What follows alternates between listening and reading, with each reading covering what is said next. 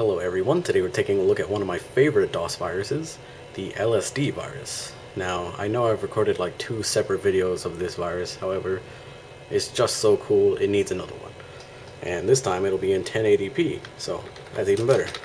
So when you run it, you get this garbage characters and some beeps, and then this payload image or screen of an acid trip or LSD trip or whatever you want to call it.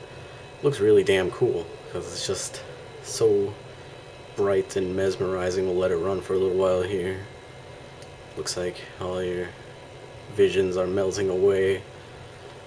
So when you press enter, it goes back to the DOS prompt with a message. It says LSD Virus 1.0 coded by Death Dealer, April 29th, 1994. Now this virus will infect all files in the current directory, and usually when they're run it will also display the LSD effect.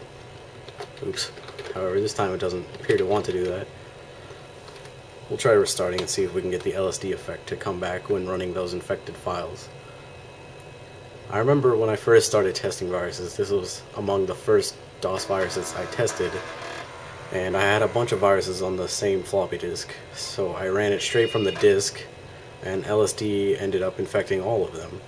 Now that was kind of annoying because I had to waste more time transferring clean, I guess you could say clean versions of the other viruses back since LSD infected them. However, you can see the computer won't even boot now, so it looks like LSD is taking care of DOS for us, so it's pretty, but pretty deadly as evidenced by this, because it can't even boot to DOS anymore, so it looks like I'll need a reinstall. So that's about it for the LSD DOS virus.